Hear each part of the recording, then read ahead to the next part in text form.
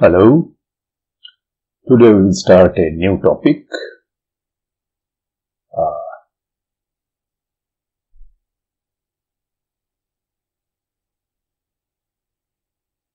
Sizes of sets. In particular, we will look at countable and uncountable sets. Okay, so what does it really mean? We will make the definitions mathematically precise later, but intuitively let me give you an idea. If S is a set or A is a set, if it is finite, then I can definitely talk about the size of A, the number of elements in it.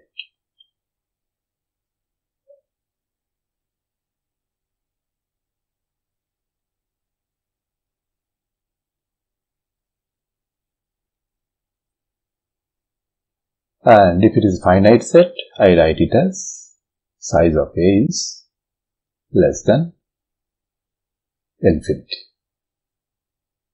Now, problems come when we deal with infinite sets.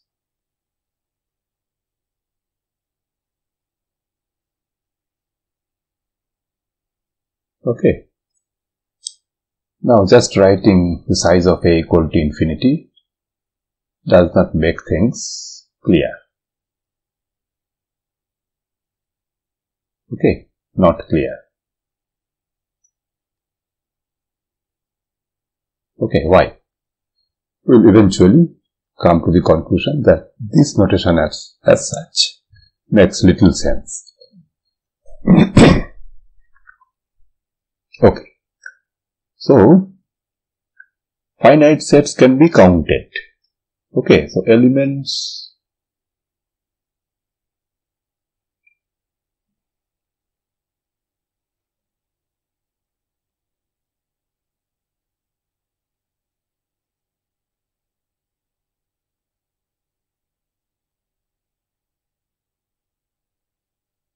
for example, if A is a finite set containing n elements, I can count them. This is the first element, second element, third element, fourth element up to nth element.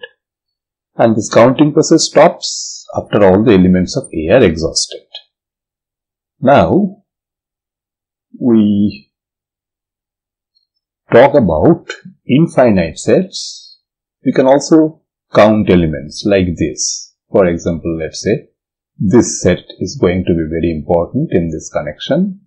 Set of natural numbers 1, 2, 3, 4 and so on. So naturally I can call this the first element, this the second element, this the third element, this the fourth element and so on. However large a positive integer is, this is a counting process, and then if I consider, let's say maybe write it this way. This is n and so on. Okay. So I can count elements of n as first element, second element, third element, fourth element, nth element and so on. This counting process does not stop. Okay. So, but all the elements of n are eventually counted. Right. So, this is an infinite counting process.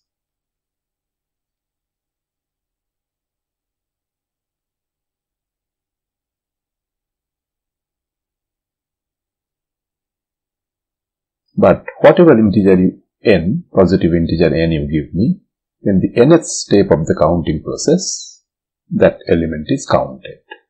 Okay. There are many such sets where all the elements can be exhaustively counted. more importantly, there are also sets where no matter how you count the elements, you can never exhaust the entire set. Okay, so that is an important thing. There exist sets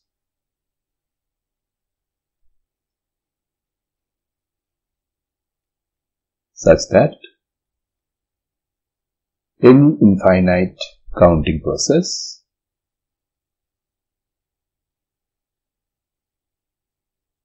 fails to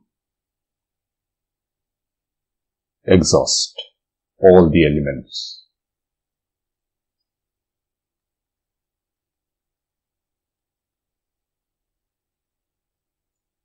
So this is the basic, I would say, topic dealt with in this section. But this is very intuitive introduction to countability and uncountability. Let me make the notions precise, mathematically precise. Okay, so let us say A and B are two sets.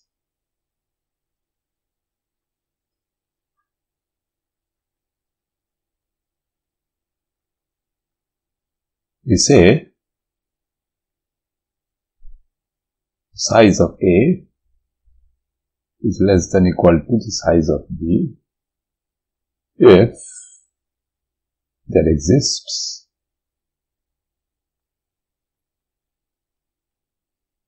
an injective map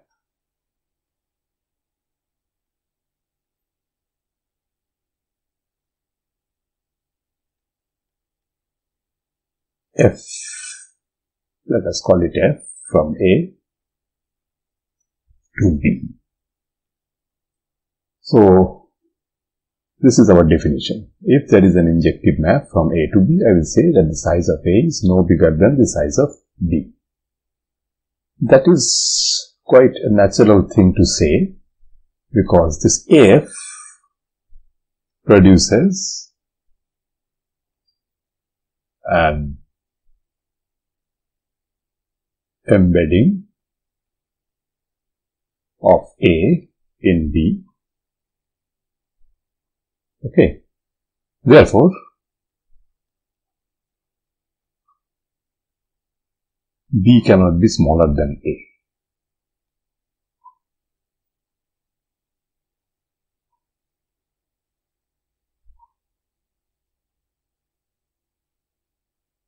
Okay.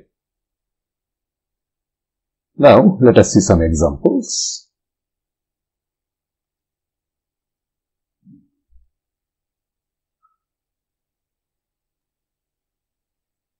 If A is a subset of B, then consider the canonical inclusion map iota, taking A to A. This is definitely an injective map. Okay. This is the canonical inclusion map.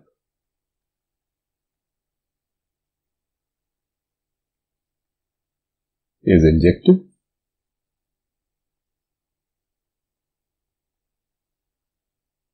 And therefore we can say A less than equal to B in terms of size. In particular, this implies that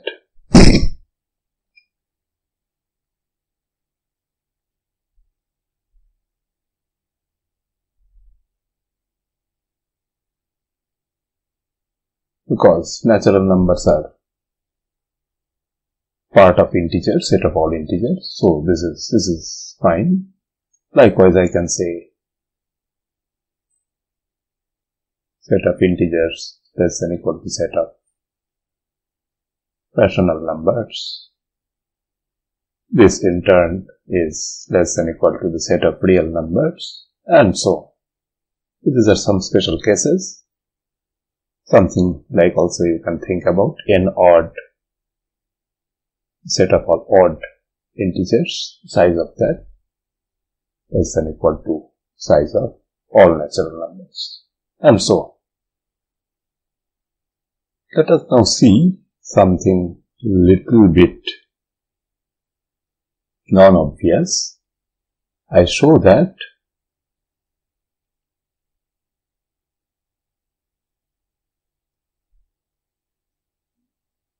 the converse of this is also true. Okay.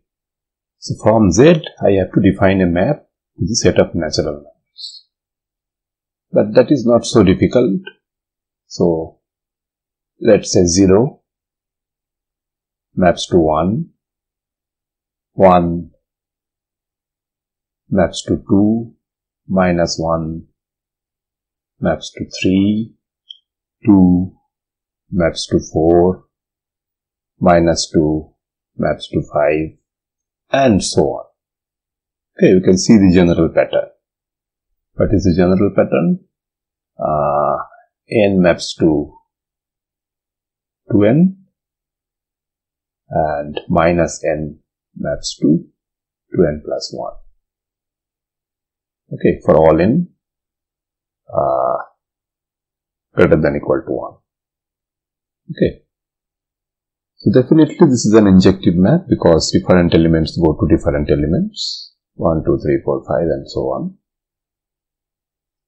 And therefore, by definition, the size of Z is less than equal to the size of natural numbers.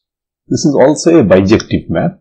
I can also think about a non-bijective map this way. For example, 0 goes to 1, 1 goes to 3, 2 goes to, minus 1 let me handle first.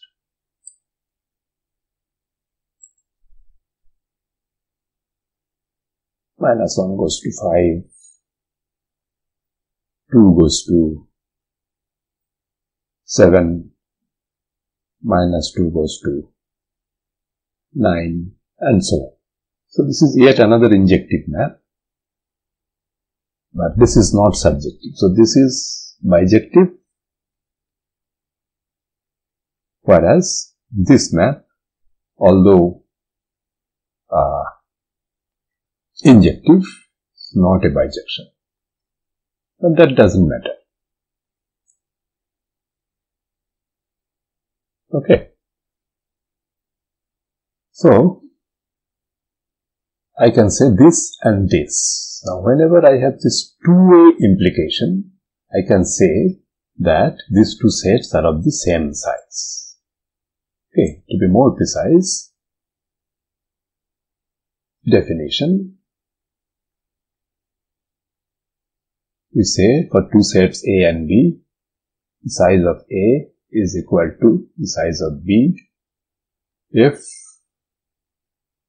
size of A is less than equal to size of B and size of B is less than equal to size of A. That is equivalently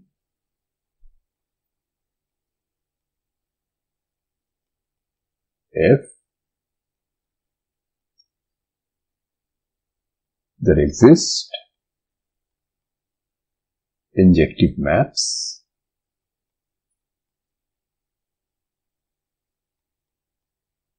some F from A to B and G from B to A. Okay. So example we have already seen.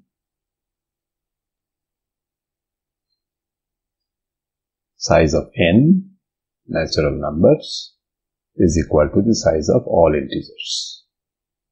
Okay. Okay. So this is our definition, the existence of injective maps from the first set to the second and another injective map from the second set to the first set. In that case we will say A equal to B. There is an important theorem which I will not prove in this context. So it is called the Cantor-Schroeder Bernstein theorem.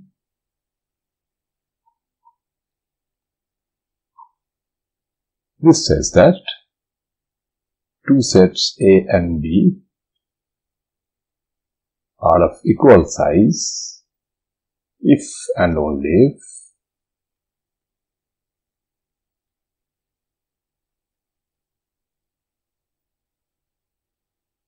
there exists a bijective map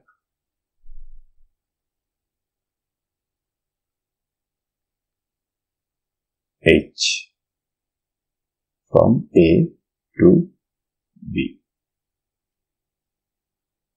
Okay, so one side, if there exists a bijective map H from A to B, then that H is injective. H inverse is a map from B to A, that is also injective. So, by our definition, these two sets are equal. The converse of the proof, that is the only if part,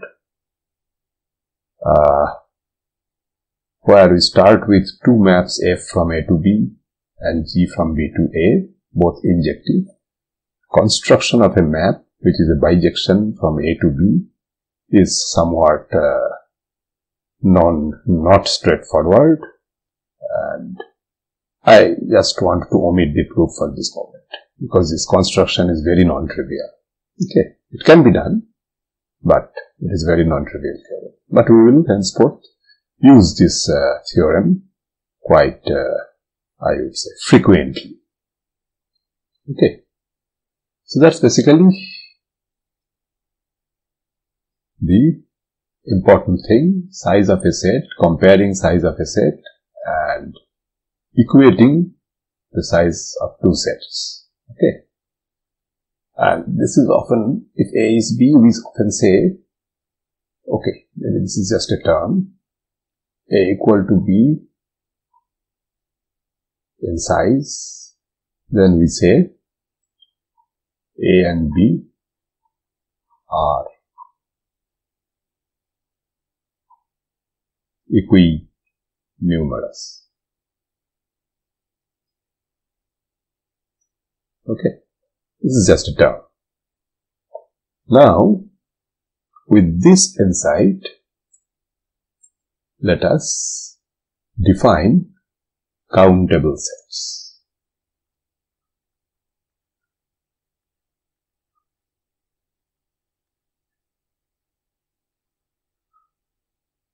Okay, before doing that, let me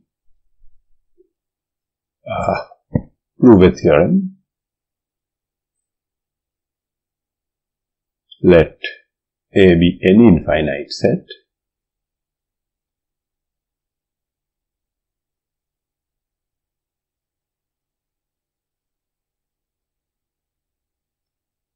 then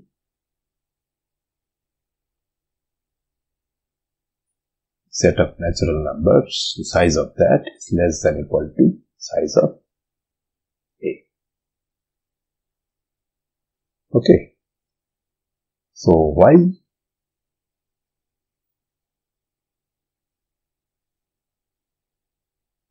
Okay, so I have to construct a function injective from N to A.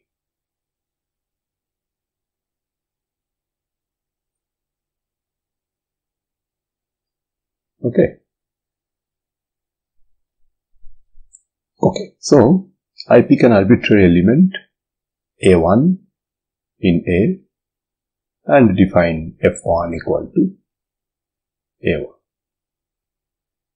Then suppose that I have I have defined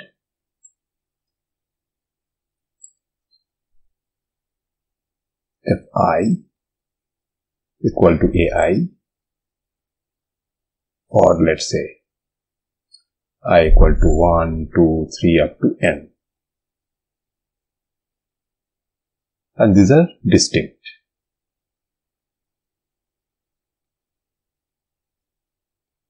Okay. Now given that the set A is infinite, I can choose an AI plus 1 which is different from A1, A2 up to AN. Okay, I can choose some AN plus 1 which is different from A1, A2 up to AN. Okay, so A is infinite.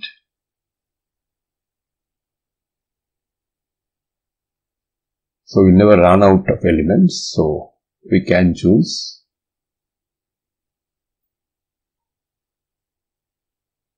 AN plus 1 from A.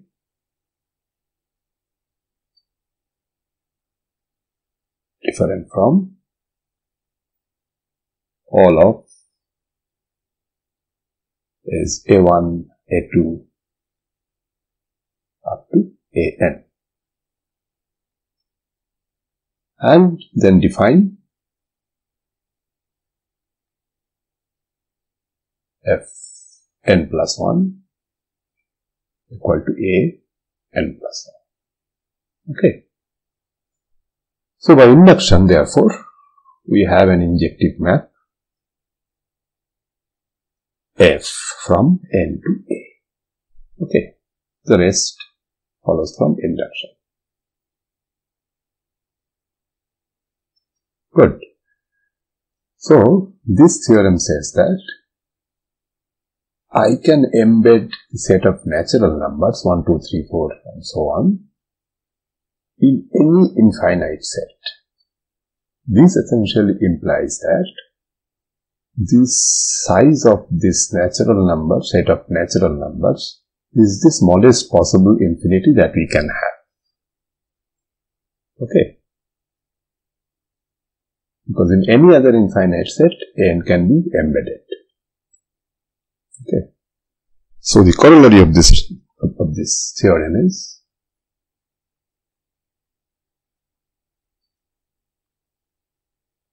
size of the natural numbers is the smallest infinity.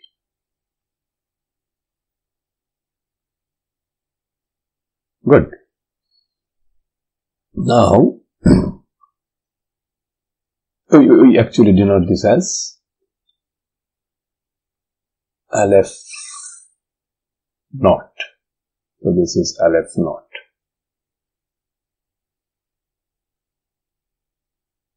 Okay. This is the symbol. If I am not mistaken, this is the Hebrew symbol. Aleph naught. Naught is definitely 0 here. Okay. So then I define countability. A set A is called countable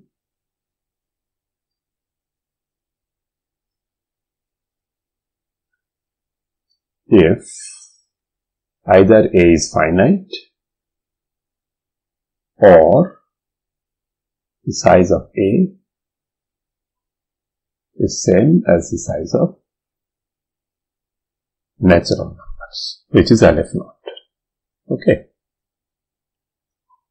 This is the definition. Now, what does this mean? A equal to n. Definitely we have seen. Okay. So A is countable and let's say infinite.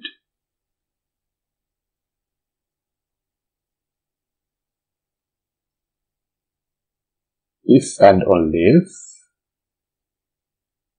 there exists an injective map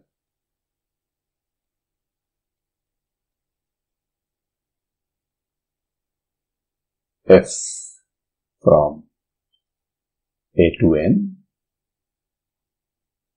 because the other injective map from N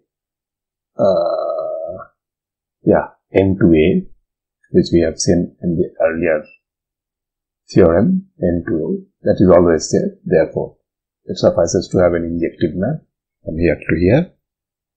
And by the Cantor-Schroeder-Bernstein theorem, this is also equivalent to there exists a bijective map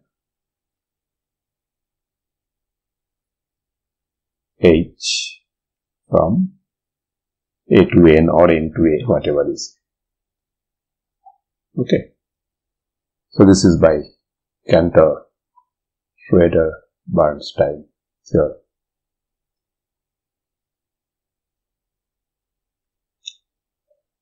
Now this map essentially is or maybe I write it this way in order to make it. Definitely this is same. I write it just opposite way. N to A. Okay. So how does it, what does it mean exactly? Having a bijective map from the set of natural number to the set of all elements A. This essentially means that A is nothing but H1, H2, H3 and so on.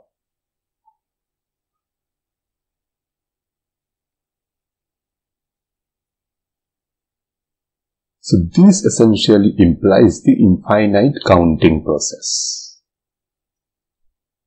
Okay, so H1 is some element of A, H2 is another element of A, H3 is another element of A, and so on.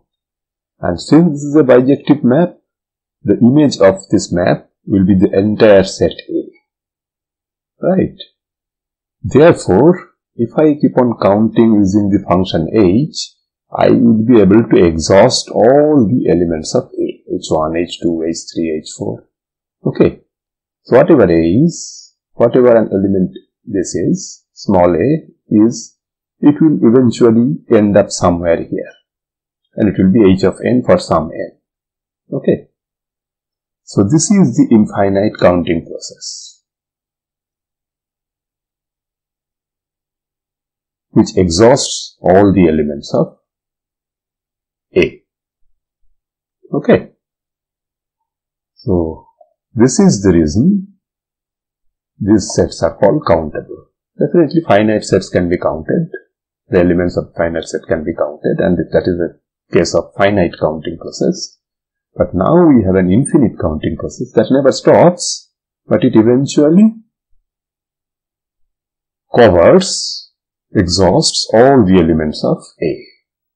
Okay. So,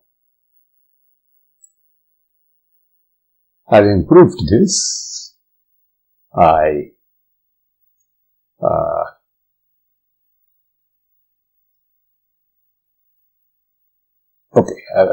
okay, let me tell a few theorems.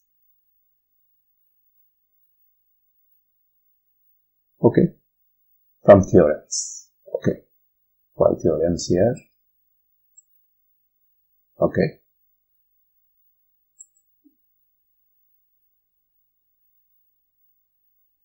Any subset of a countable set is countable.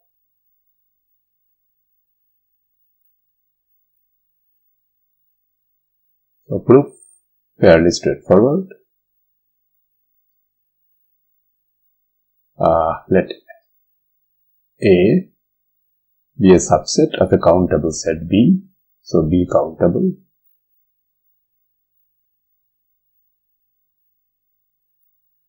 If A is finite, we are done. Otherwise, if A is infinite, B is also infinite, but then we have the canonical inclusion map, iota, from A to B. This is the inclusion map.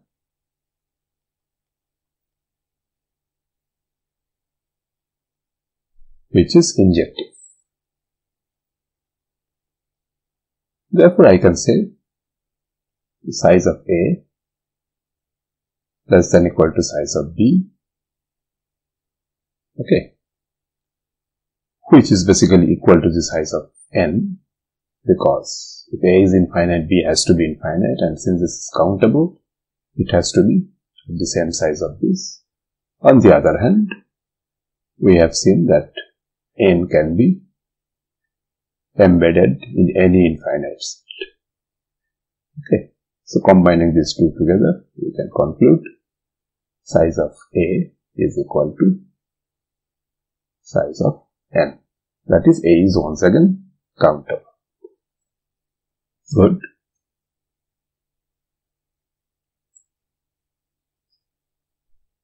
Second theorem.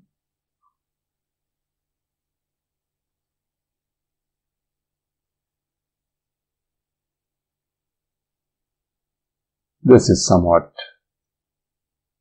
little bit non-trivial. The union of two countable sets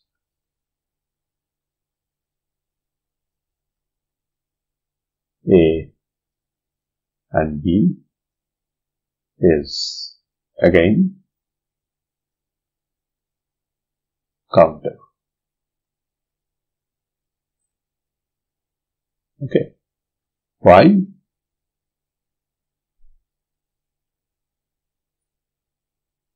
This is the reason. So,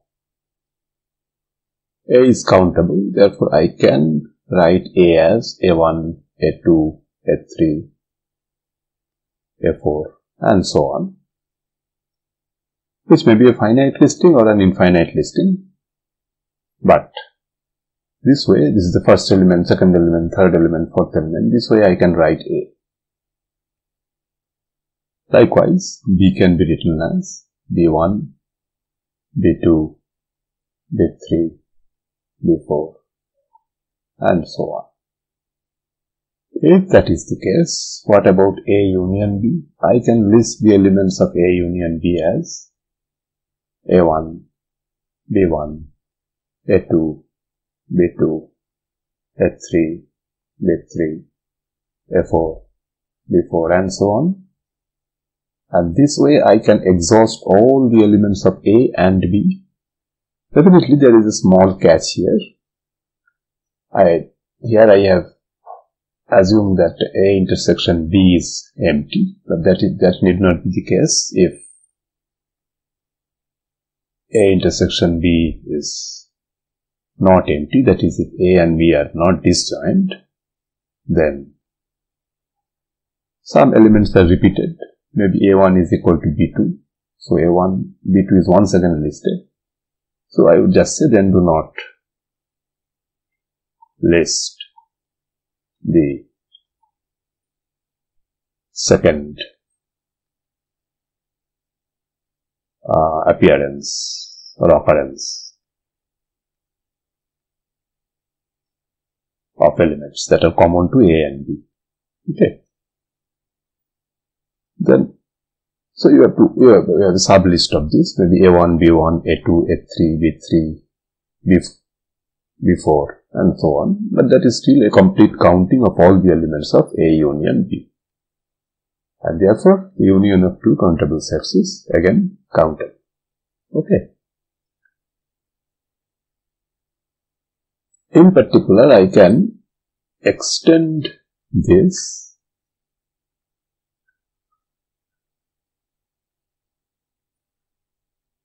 to any finite number of countable sets. Let k be a positive integer and A1, A2, AK countable sets.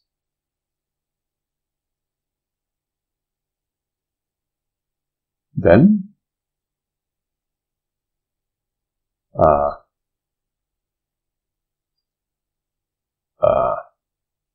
the union of AI, I running from 1 to k,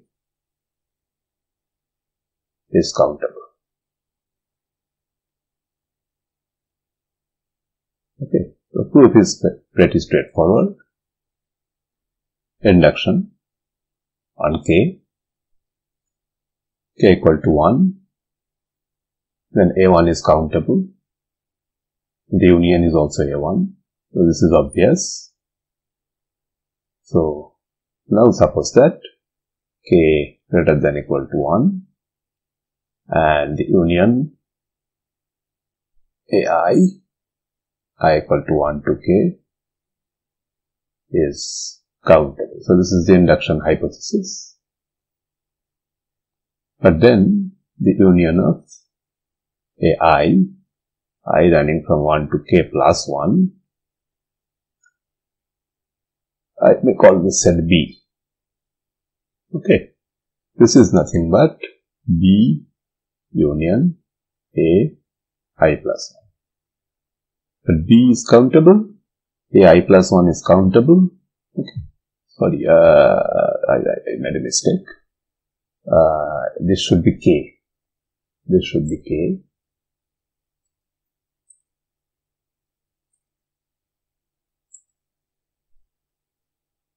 This should be k. K plus 1. This is countable. This is countable. Therefore, using the previous theorem, this union is also countable. Okay. Now use previous theorem.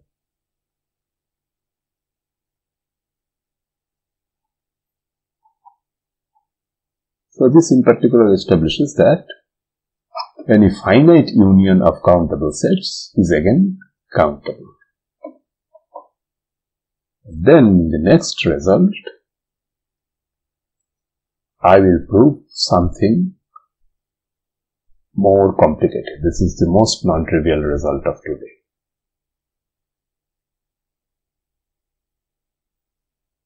The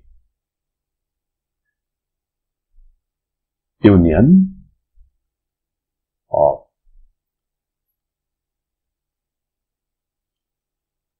countably many countable sets is again countable. Okay. So if this countably many implies finite, then we have already covered this. That's right. Okay. So we assume that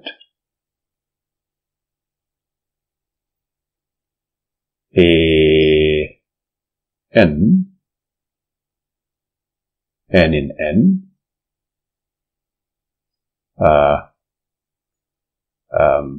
a collection of countable sets.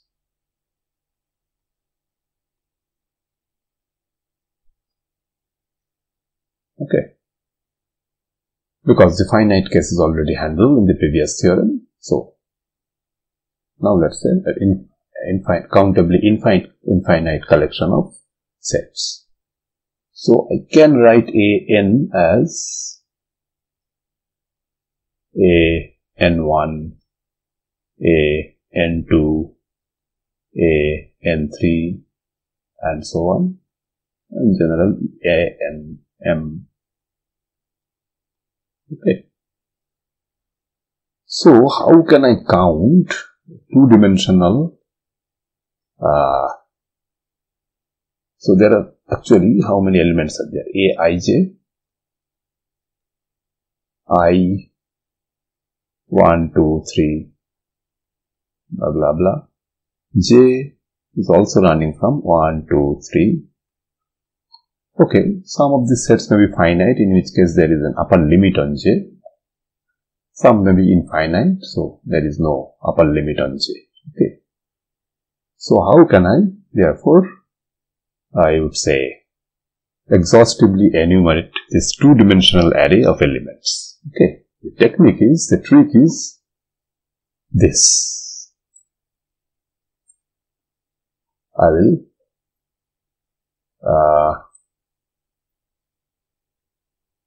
show you a picture which essentially shows the trick.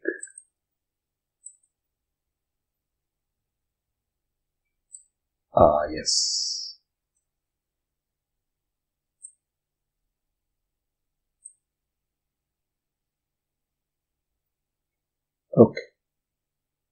So here it is. So here 1, 1, 1, 2, 1, 3, 1, 4, 1, 5, 2, 1, 2, 2, 2, 3, 2, 4, 3, 5 and so on. 3, 1, 3, 2, 6, 2, 3, 4, 3, 5 and so on. Some of these lists may end after a finite number of finite space. Okay. But anyway, they need not also end. But now the counting process is something like this. A11, then go back here. A12, A21, then go back here. A13, A22, A31, go back. Go to the top. A14, A23, A32, A41, go back to the top. A15, A24, A33, A43, A51, go back. A16, and so on. A25, A34, right? So this way, I get an exhaustive enumeration of all the elements Aij, right? Okay, so this gives me an exhaustive enumeration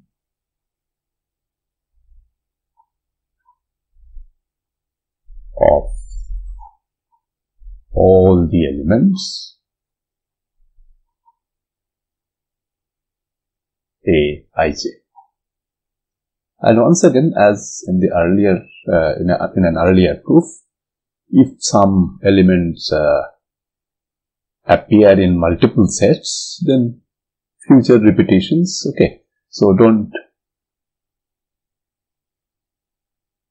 include the same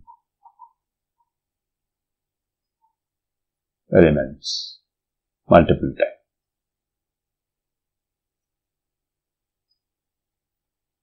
If you have already listed, don't list it anymore. Okay. But anyway, this scheme basically says I can handle a two-dimensional array of this direction countable, this direction countable. I can still enumerate all the elements. Every element Aij will be eventually listed. Okay. Maybe it will take something like quadratic time. Okay. 1 plus 2 plus 3 plus 4 plus 5. So, you can work out maybe II plus 1 plus jth step something. Okay. Where exactly this is included. Anyway, that's not an important issue very much. But the scheme says that even a two-dimensional array, infinite but countable in both directions, can be enumerated exhaustively. Okay. So this has this implication.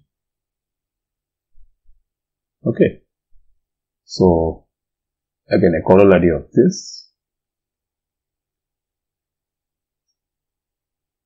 A, B, countable,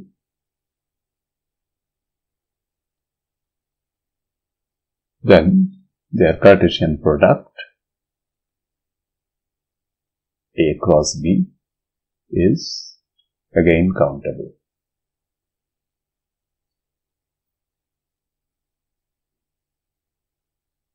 Okay, the proof is pretty obvious. For all A in A, define BA to be a set of all tuples of the form A comma B, set of pairs as that B is in B. Okay, fix the first element. Then you see that for each A, BA is okay, the map B to BA that takes B to A comma B. This is a bijection for any fixed A. Therefore, the size of B and size of BA are same. In particular, each BA, okay, is countable. And finally note that A cross B is nothing but this countable union A in A, B A. Okay.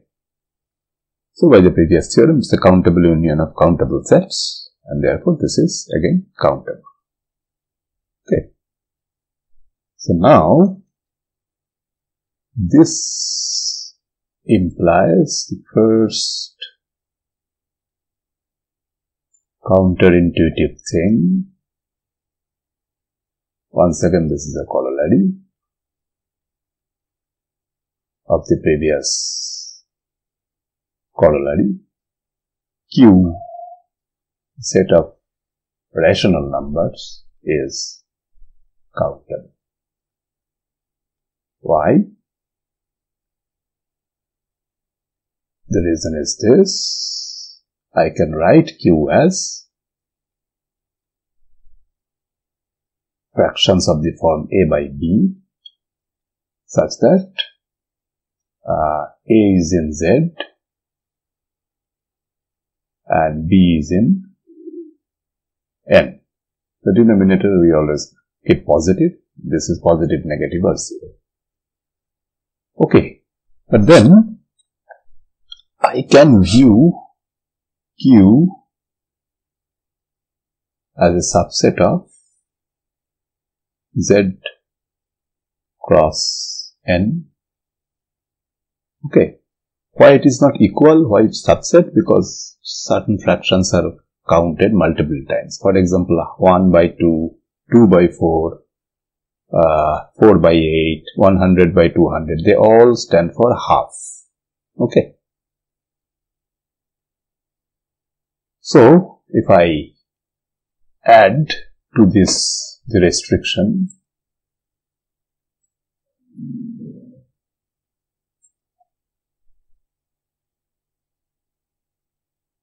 GCD AB equal to 1. Okay. Then this is a proper definition of Q. Okay. A by B, A is in Z, B is in N, and GCD of AB equal to 1. But then, I know Z is countable, I know N is countable, so their product, Cartesian product, is again countable. So this is a countable set because Z and N are individually countable, and this is a subset of a countable set, and therefore this is countable. Okay. It's as simple as this. So, although it seems that Q contains roughly a square number of elements, okay, as this or this, but that can still be exhaustively enumerated. Okay. So, that's all. I would say. So, what does this things imply in terms of the Aleph knot notation? First of all, we have proved the union of two countable sets is once again countable. So that essentially means this plus this is equal to Aleph knot again. And we have also proved that this need not be union of only just two countable sets. For any k in n, the union of k countable sets is again countable. And by using this result, I can say Aleph knot star or times Aleph knot is equal to Aleph knot again. In fact, for any finite k,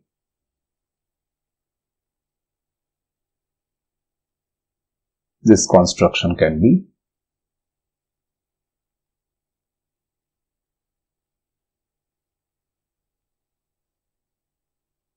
generalized.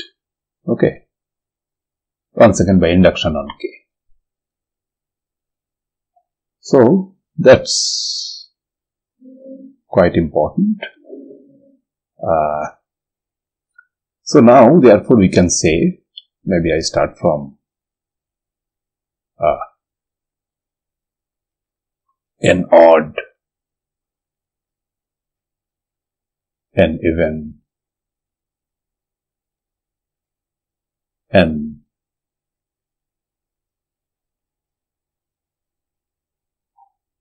z odd, z even, z, and you may also include the set of all primes, because you know there are infinitely many primes. Set of primes this is, and even you can conclude set of q. This is all of these are equal to LF. So these are all countable sets. Okay. In the next lecture, I will show that we are not always dealing with countable sets. Okay. So in particular, we will show R, the set of real numbers, is not countable. Okay. So how to prove not countable? That's not a very easy job, because proving countability involves supplying some kind of injective or bijective map. But proving uncountability involves more complicated construction, because it's a negative result. Just producing a map will not do. Okay. Anyway, so this is our first lecture on countability. We will talk about uncountability in the second lecture, and in the third lecture we will see the implications of this set sizes in computer science. Okay, so see you.